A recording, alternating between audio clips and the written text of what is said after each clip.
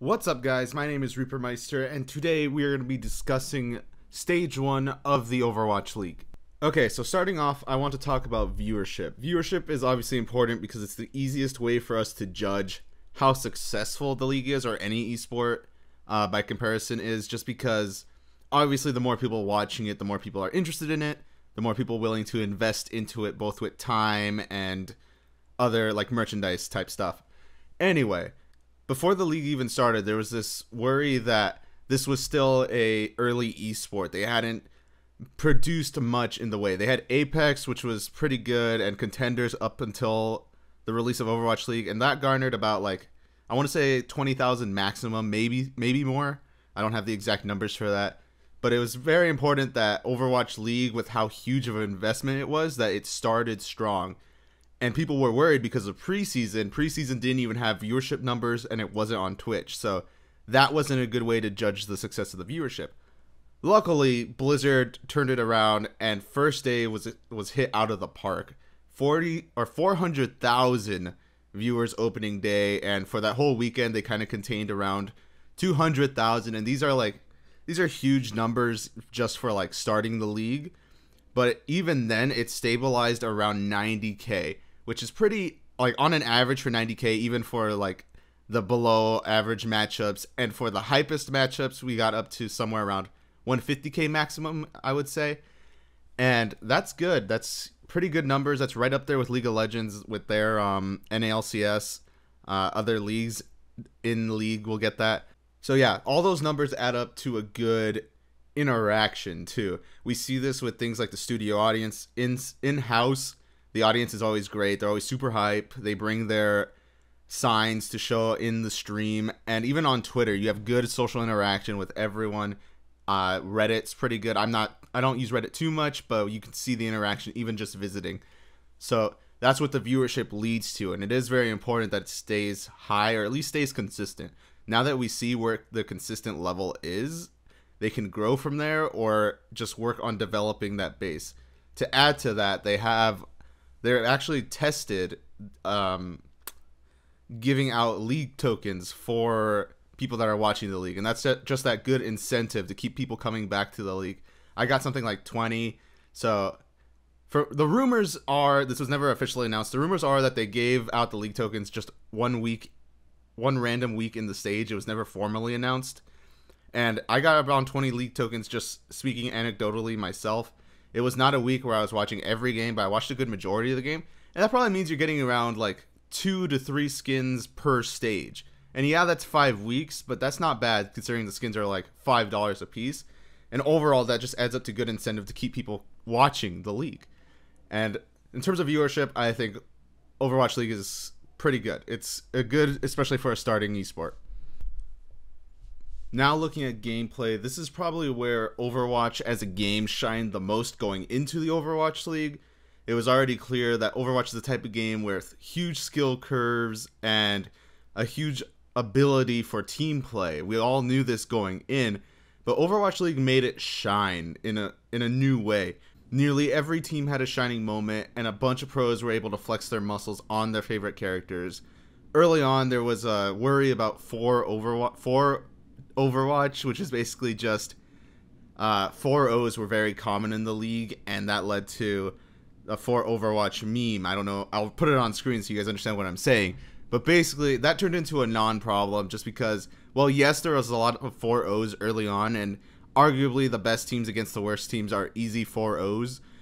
They really developed into good matches. Even some 4 O's never really told the full story. Every match was at least somewhat competitive. Even Shanghai Dragons, who placed the worst, didn't get a single match win, were able to take maps that did matter in the end. They did matter when it came to playoff time. And that's huge. That's sign of good competition in the league.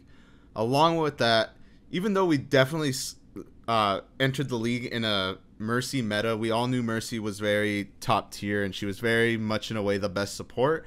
It wasn't like that stifled what we saw in the league. We still saw nearly every hero receive playtime. Symmetra is literally the only hero at a 0% pick rate, and that's more on the devs than the league and the players. But we saw Mei strats, we saw Dive very much become the best strategy, but even with dive being the best strategy, we also saw counter dive develop from that. We saw the Orisa hog setups that people were using. And yes, everyone used Mercy, but the developing strategies to counter other strategies is what makes a fun game to watch. And some teams were even better at one strategy versus another. Philadelphia was well considered one of the best dive teams. Meanwhile, Houston had one of the best counter dive teams because they had the best Junkrat, whereas Philly had the best, arguably the best Genji and one of the best tracers in the league in Carpe and Shadowburn. But that type of development is good for gameplay. It makes it interesting to watch. You weren't just seeing the same comps over and over again, although arguably you have heroes with more pick rate. That is obviously going to happen. And we also saw some niche strats. We saw Quad Tank come out at least once or twice with Lucio, Moira. They weren't really nearly that effective in this meta, but seeing it tried shows the willingness from the players to try new strats, and that's good. That means Stage 2 will have a lot of variety going into it. And aside from that, we saw Ryu Hong still try his Ana. We saw a bunch of teams experimenting with their players to fit different team comps, and that's interesting. That's what I mean by the variety we see from gameplay and the ability for team play in Overwatch. And that's essential. So overall, I think gameplay is where Overwatch shines the most as an esport, and the players bring that out in strides. Next up, we move on to production, and this is where we become a full-on Blizzard shell. They hit it out of the park with this one. Blizzard and the Overwatch League team were able to give us a top-tier stream, amazing venue. The production was out of this world. It's absolutely one of the best in esports, topped probably only by Riot and CS, obviously, with their majors. Their majors are insane too. And yes, all the Overwatch League events are held in the Blizzard Arena for now. We don't know what the future holds for that, because obviously they plan to go to different venues. But this is a Stage 1 review anyway. So for the Blizzard Arena, it was nuts to see. I can't wait to go in person. I'll be going sometime for Stage 2, maybe for the finals, who knows. But from what I've heard and the Instagram pictures and just personal accounts, it's amazing. It's a great experience, and I can't wait to go. Going to NALCS is one of my favorite things to do, so I'm sure I'll love Overwatch League live. Anyway, the stream itself is also quality. They're always on time with their matches. They make sure to put plenty of things for you to watch. Things like the recap show and stage walkouts. Things like that are incredible for not only filling time, but also giving good recaps for people that can't watch every match, because obviously not everyone can, but those are great. While we're on the topic of casters and recap shows, let's talk about the casters and the analyst desk. I don't want to single any one of them out, but they overall as a team, they did their job well. The analyst was always amazing. The casters always did a good job. I have a little bit to say in the critique section of this video, but for what they were doing, it was great. They had good developments for storylines, which I personally believe that storylines is what make esports what they are. So it's all about the casters, and it's all up to the casters and the analysts to develop these storylines. And I think they did great. And for the gameplay, they also did a good job breaking it down, especially things on shows like the recap show. They do a great job breaking down the gameplay and just the plans for some of these teams. Stage playoffs was also a surprising success, generating lots of hype, and honestly, this is probably what surprised me the most, just because it's basically a glorified money match. It has no effect on the standings, and the winner just walks away with 100K. But they managed to make it hype enough for people to come back and watch it, and people to care about who wins the stage, just the stage. And that was surprising. It was good on them for doing that. Along with that, the casters also did a good job giving credit to all players. There's a huge worry that it would be just DPS getting all the credit. That's what early Overwatch kind of showed. It was easy to pick out the DPS and say, oh, he has great aim, or he has good tracking. It's much harder to look at the tanks and supports and see where their role is and what they're doing to benefit their team. But, especially with the Overwatch League, the casters and analysts became much better at that. Support players like Jonok and Ryu Hong were widely considered some of the best players in the world. Not just supports, players. And then tanks like Coolmat, Muma, I know I just showed my Outlaws bias, but Gamsu, all the other Korean tanks all did a really good job, and they showed great promise.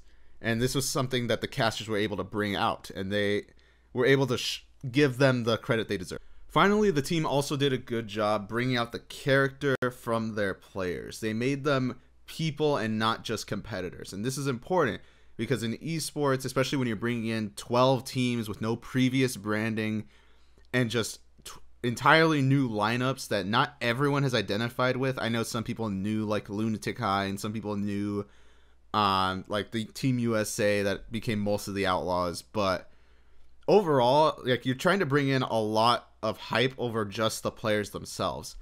And for the most part, the team was able to do that. Things like on-stage moments, for example, Prophet flipping off the camera. Sure, he got fined for that, but that's huge for developing his character as a person to the audience. And a lot of people latched onto that. There's a lot of Spitfire fans, not just because of that, but that helps people identify with the players. Houston also had heart stickers on stage, and they just ran with it super well. Their attitude on stage was really lively. Even walkouts. I've seen some hate towards the walkouts. People think they're too goofy and they don't really have a place. But they also contribute to that idea of giving the players character. So in that sense, I would say that they do matter, especially Florida. They would be just a second to last place team without their walkouts. Because of the walkouts, they have character and people identify with them. And they even have a good fan following just because of how approachable and how identifiable they are. Hopefully they can step up the actual performance, but the important part is that they have fans, and that's impressive. Of course, Overwatch League is by no means perfect. For starters, I want to talk about the stage playoffs versus overall playoffs. I think just calling it stage playoffs is what makes it so confusing. For those that don't know, after each stage, the top 3 teams basically compete in a small bracket. Winner gets 100,000. Second place gets, I think it was either 25K or 50K. And while in theory that's good, that's something for the end of each stage players to strive for and teams to strive for, but they have no effect on the actual standing, and that can confuse a lot of people. It has confused a lot of people. For starters, you need to make sure that's as clear as possible that stage playoffs have no effect on overall standings. And then just calling them stage playoffs makes it really confusing, because when the actual playoffs come around, like, you can hear how confusing it is for me to just try and switch between the two. But when the actual league playoffs for season 1 come around, people are just going to think it's another stage playoffs, and that just can't happen.